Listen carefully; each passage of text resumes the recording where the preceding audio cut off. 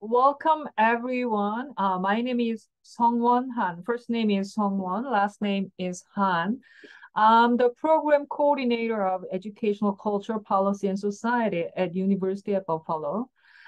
Today, I'm going to cover overall features of ECPS program and then overview of master degree program as well as PhD degree program. Whenever you have some clarification question, just please stop my presentation and then raise your question, then I'll address it. So this is the presentation order that I'm going to cover today. Then let me start from the why. You should select UB for your degree program. And as you may know, UB is one of the research-intensive public university dedicated to academic excellence and making a positive impact on the world, not only the United States, but around the world. And our world-class faculty are very strong researchers and transformative educators and difference makers locally and globally. I really want to highlight that our PhD Excellence Initiative now seeks to ensure that our PhD programs remain among the strongest in the world. And then we have very talented students come from around the world so that we have very diverse student population at UB. And I really want to highlight that Buffalo may be very famous for snowstorm, but we have very beautiful, affordable city here. And our Educational Cultural Policy and Society, we call it as a ECPS, is located within the Department of Educational Leadership and Policy. There are 3 doctoral programs, and one of them is ECPS. And for master degree program, there are 4, and our program, ECPS Master Degree Program. And our ECPS Master Degree Program, if you are full-time student, then you could finish this work within the 3 full-time semesters. If you want to pursue PhD degree as a full-time, we expect minimum 5, and then depending on your schedule, maybe 1 or 2 years could be added, but our goal is to finish your work within 5 years. And why you should select ECPS program? Because we really prepare graduates to work in a variety of roles, such as faculty, research analysts, policymakers, administrators in post-secondary education institutions, international development or human agencies, ministers of education, and schools. Please note that those kind of faculty job is only available for PhD graduates, not for master degree holders. And one of the key features of our program is focused on the links between the educational institution from pre-primary or preschool program through 16 plus. That means you could cover postgraduate school program as well as transition to labor market. And then what's the relationship between these kind of educational institution and then broader social, cultural, political, economic forces and consequences. And then you're going to receive very individualized attention from our core faculty members. And we mainly examine underserved populations such as gender, national origin, race, ethnicity, language status, socioeconomic status, among others, in education and social environments, nationally and cross-nationally. And then we highlight really and value mixed method research training, quantitative and qualitative in examining your research questions. And then our ECPS faculty members brought more than $5 million in external funding for research over the past couple of years from major funding agencies such as National Science Foundation and Spencer Foundation. And opportunities exist for especially PhD students to participate in research grant, working side by side with our faculty members. And then our faculty members publish research articles in top-tier journals, such as American Education Research Journal, Anthropology and Education, Quarterly, Teachers College Record, among others. And our students also have published articles in notable journals and won highly prestigious National Dissertation Grant Award and presented their research papers in high-profile peer-reviewed conference venues such as AERA, American Education Research Association, CIS is for Comparative International Education, AAA is Anthropology, ASA is American Sociological Association, etc. And then these papers are coming from their coursework paper, and then they develop to the conference paper and then ultimately publish their papers at top-tier journals. We also offer opportunities to pursue research design certificate as part of your coursework, including advanced certificate in statistical data analysis, qualitative research method, and international education data analysis. What it means is when you take a course for the fulfillment of your degree, that course is, if is included in the certificate, then that could be counted simultaneously so that you could walk out with the degree as well as the certificate at the same time. This is applicable for both the master degree and PhD degree. In the past, one of my advisors as a master student, he completed master degree under my supervision, and then he also obtained statistical data analysis certificate. And let me introduce our core faculty members. Our core faculty members are three. One is Lois Wise, Dr. Lois Wise. She is a SUNY Distinguished Professor, and Dr. Junting Woo. She finished her degree in Educational Policy Studies and Anthropology. She has a double degree. And she's an associate professor, and she's a ECPS MA degree program coordinator and co-director of Qualitative Research and Method Certificate. And then my name is Sungwon Nan. I'm also core faculty member of ECPS. I finished my degree in sociology at University of Wisconsin-Madison. I'm the program coordinator of ECPS PhD program and director of International Education Data Analysis Certificate. And then we also have affiliated faculty member, Dr. Jae-Kyung Lee. He's in Counseling, School, and Educational Psychology program. Our faculty members' research interests are very diverse. We examine institutions' policy and practice that facilitate or limit individuals' well-being and social economic equity. We also examine the interaction between policy, practice, discourse, and education reforms.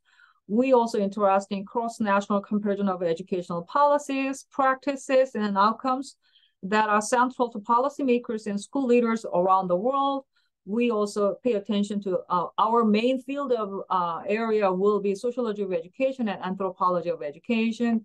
Those, I just put some book title page that our faculty members published over the past couple of years. So let me introduce the ECPS master degree program here.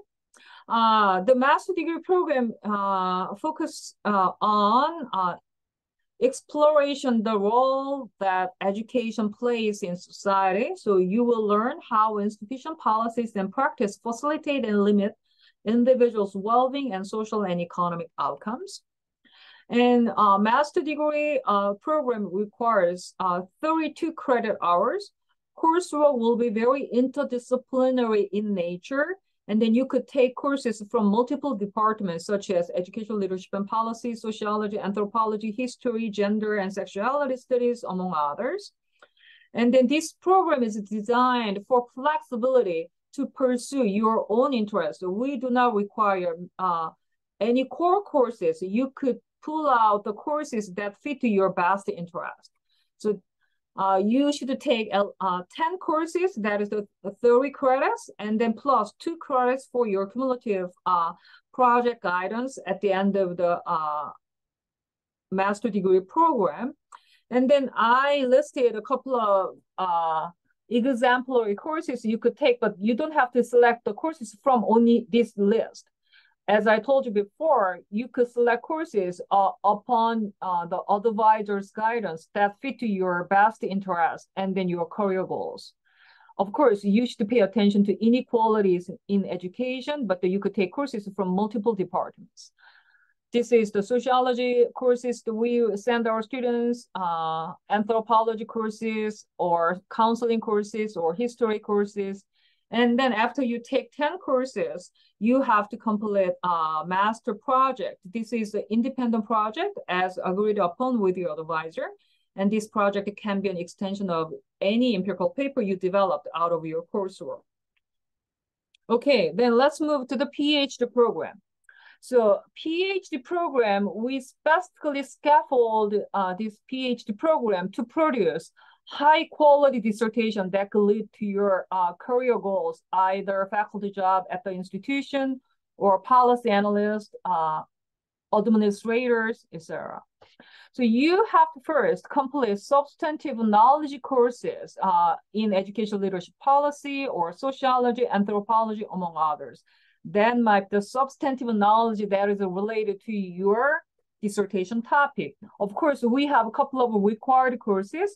If you go to our website link, you could find out core required substantive knowledge courses and then electives list. Of course, electives could be beyond that list. And then we strongly rigorously train our students for research method, both for both quantitative and qualitative. So you should take 2 statistical analysis courses for quantitative research method, and then you should also take 1 year long, 2 semesters qualitative research method courses. It doesn't matter whether you're going to use qualitative method or quantitative method for your dissertation. You should complete this minimum requirement research method courses as a PhD student. The reason we have this kind of requirement is now in educational field, mixed method research team is quite popular concept, so that you have to work with other colleagues who use different research methodology. Although you are qualitative, you might need to collaborate with the quantitative researchers or vice versa. So you have to understand each other's camps, their logic, research method to address the same question as a one team. And we also highlight that academic writing courses such as ELP 591, academic writing, or ELP 599, writing dissertation proposal. This is the formal curriculum that required for our PhD students. And then as an extra core curricular activity, we offer professional development for our graduate students annually. I'm going to cover what topics will be covered for this professional development in the next slide. After you complete all required courses, we have ECPS, PhD preliminary examination paper. If you are a full-time student, you will join this pooling group in year 3. The process is in details are available on our website. But the main idea is you might have one empirical paper, either from qualitative method course or advanced quantitative method course or seminar course as your final paper. Then you bring those paper to ECPS preliminary examination process. Throughout a year, you will have very intensive workshop with ECPS core faculty members in each semester. We're going to offer very extensive feedback about your paper. You revise it, and then you submit the paper at the end of the academic year. So this is not exactly like a paper pencil exam type of task. We really want to teach you how to write a strong empirical paper that could be basis for your publication or dissertation later. After you finish this year 3 preliminary examination paper, you will move to dissertation proposal and then finish your dissertation. We specifically offer this kind of extra curricular activities to help you to transit to your next step in your career. And this is not only designed for PhD students. This is designed for both master students and then PhD students. For example, in the past, we offer how to publish in top-tier journals as a graduate student, applying for external grants to support your dissertation and postdoctoral research, or how to transit your dissertation to a book after finishing your PhD degree. If you do qualitative dissertation, you could, some people publish their dissertation as a book, but you cannot immediately transit to that stage. You have to modify your manuscript that fit to the book format. So we teach how to prepare this kind of transition. And then we also offer how to get an academic job, preparing for and executing academic job search, like how to prepare academic job market. This year, we also invite our alumni to get a job in non-academic sector after finishing the PhD degree to show how you could use your PhD degree to pursue non-academic jobs too. So this is like some photos that we had in the past. So this is quite very important core curriculum, one of the extracurricular activities for our graduate students. And I also want to highlight that ECPS has a really great, strong, supportive community among students, between faculty and students. So we encourage our students to present their work at the annual Graduate School of Education Student Research Symposium in every spring semester. This is a great venue for students to experience how to present their work at the symposium. And then we also encourage our students to attend professional organizations such as American Educational Research Association annual meeting. And then whenever we went there, we also throw annual ECPS gathering with current students and then alumni. Because of the COVID, we haven't done it for a couple of years, but we did at the pre-pandemic years. We also have annual ECPS community party. And in October, our department chair invited international students to his home and then had a party among all international students in our department. So I really want to highlight that it's very critical to have this kind of a supportive peer group and then faculty group to finish your degree successfully. And the next section will cover funding opportunities. So we have scholarships and fellowships. One is presidential fellowship. This is highly competitive and offered at the university level. Then we also have Arthur Schomburg Graduate Fellowship. This is only eligible for U.S. students who fall into underrepresented minority racial group categories. So if you go to website, you could see your eligibility for this fellowship. And then there is a UB Graduate Opportunity Program, and then GSC, Graduate School of Education, Graduate Assistantship. And you might also have opportunity to work with faculty members at research grant, and then this requires rigorous research method training, either quantitative or qualitative. So how to apply? So application components is same for both master degree and PhD degree. You should write it down. Statement of research interest and career goals for master and then PhD degree. So I strongly recommend you to go to our website, read our features of the program carefully, and then see whether your own goals might be aligned with our ECPS program goals. And we require 3 letters of recommendation letter for PhD and 2 letters of recommendation for master degree. Please obtain this letter from the faculty members who could talk about your preparedness for graduate level of education, especially for PhD. We strongly recommend you to get a letter who could testify about your analytic skills, writing skills, thinking skills, collegial ability, your personality, etc. A few weeks ago, I read a couple of applications, and a couple of them received a recommendation letter from the pastor from the church. That might be work out for undergraduate program application, but not for master degree or PhD degree level. So if you graduate your master degree or PhD degree long time ago, please get a letter, at least one faculty member who could talk about your research capacity, especially for PhD. If you are a master degree student, you should contact your undergraduate instructor who observe your performance in class setting in terms of discussion, thinking, writing, among others.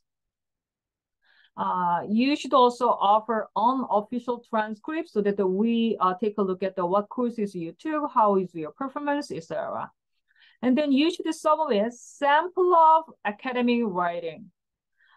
This might be range from 15 to 20 pages with a double space. Please note that this is not about the space for describing your autobiography. We want to see whether you could write academically. It doesn't matter that is produced in like a non-education majors. It could be journalism, it could be history, but we want to see whether you could write academic context or not. This is applicable to both master degree and PhD degree. For funding, please indicate in fellowship and scholarship on your application. Then after we make an acceptance decision, the GSE Scholarship Committee will make a decision. This is not about individual faculty member decisions. So we cannot tell you whether you could receive funding or not when you are admitted to our program. It will be decided after the acceptance. So application deadline, ECPS PhD fall admission is January 1st, 24. Please, this is the hard deadline, so you have to upload everything by January 1st. And we do not have spring admission. We only have one admission in fall for PhD. For master degree, spring 24 admission, priority deadline is November 1st, already passed.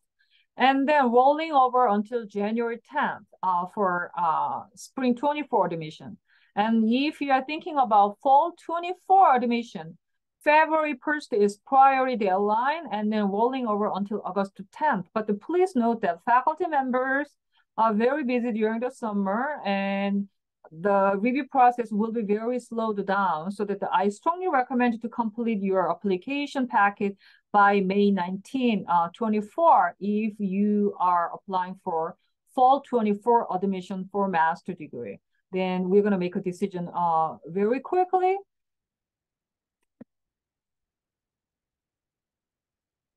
If you want to know how our current students testify our programs, you could contact these three persons.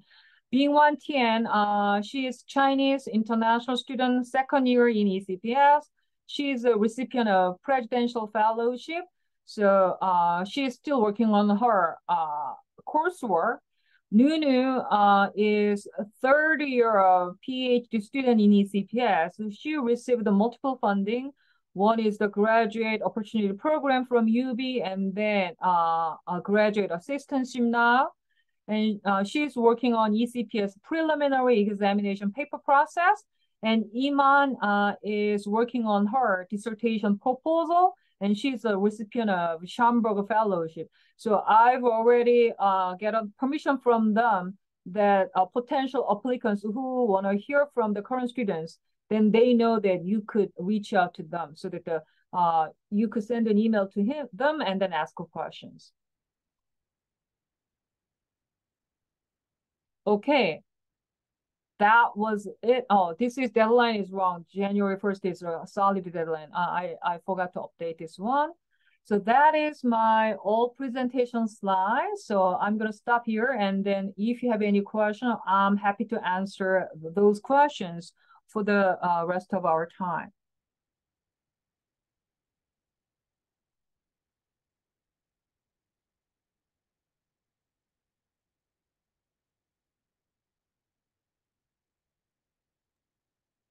Any questions?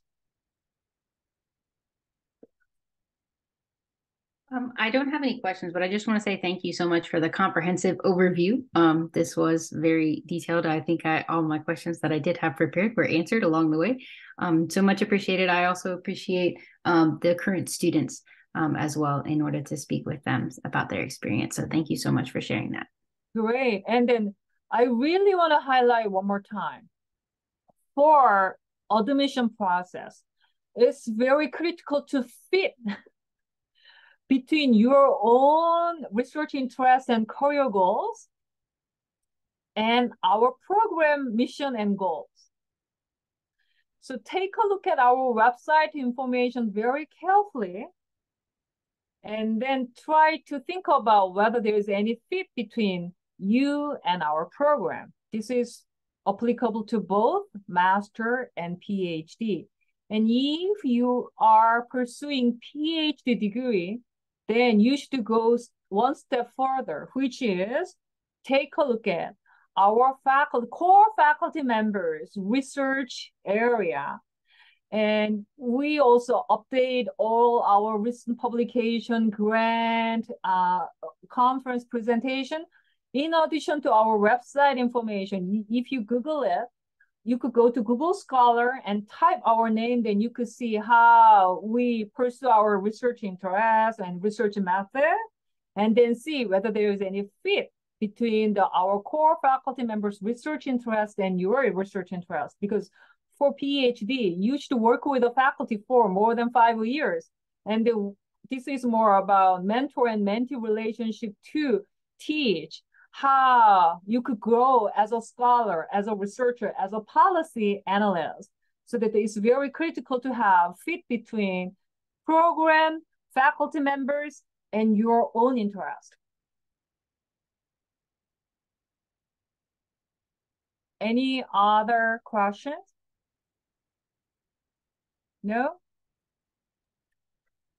Wow, that was a very fast presentation. I hope that you have some clear understanding about what we want to see in your application packet. Please remember, we conduct more holistic, comprehensive assessment. It was not just about your GPA or major. No, we want to see your entire packet and then how we could create better community as a scholar in ECPS together.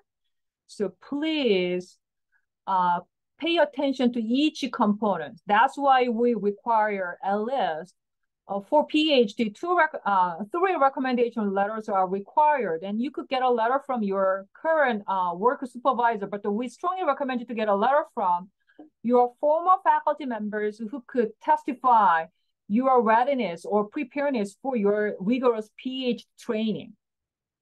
And this is also applicable to master degree application too. So you should contact best instructor who could testify your readiness and career goals, whether that is fit to our program or not. So do not get a letter from your high school teacher or your some volunteer organization supervisor.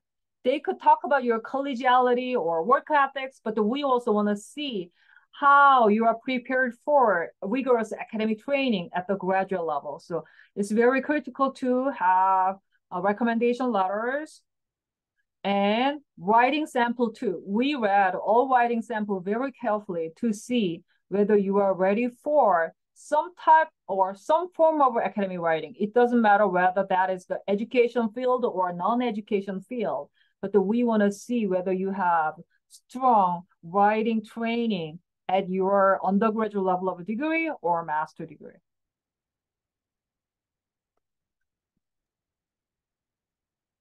Dr. Han, I actually did have a question with regards to the writing sample. Thank you for bringing that up. I have an undergraduate versus a graduate. I have two different writing samples, and they're two different types of writing. One being a literary analysis, and one being a research proposal. Is there a type that is preferred over the type of writing? Not exactly. I mean, you should decide whether you're gonna go with undergraduate versus master Mhm. degree writing sample. But for PhD, you might want to go with more a graduate level of writing sample rather than the undergraduate level of writing sample. And the writing sample is to show evidence that your academic writing skills. It doesn't matter whether the format or the genre doesn't matter. I mean, it'd be Mhm. great if you have some master thesis or research paper, then you could upload those as a writing sample. But if it is too lengthy, it's more than 20 pages of maybe your thesis could be 50 pages, then I strongly recommend you to short it down to like up to 20 pages so that you could deliver main idea. But definitely the genre doesn't matter for writing sample. Is it answer to your question or not?